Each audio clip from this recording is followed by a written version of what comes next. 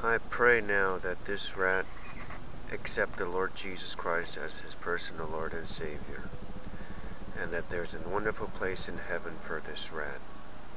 Because the Bible says that all creatures need to hear the gospel of Jesus Christ, and this rat may not have heard that gospel. Amen. So I was trying to catch a rat, and usually I can catch them with this little rat trap here and some peanut butter. But for some reason this rat, a big one, so I had to upgrade to the big mouse guard.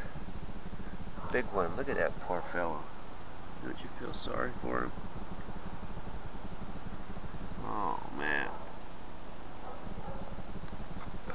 Anyway, it's time for a decent burial.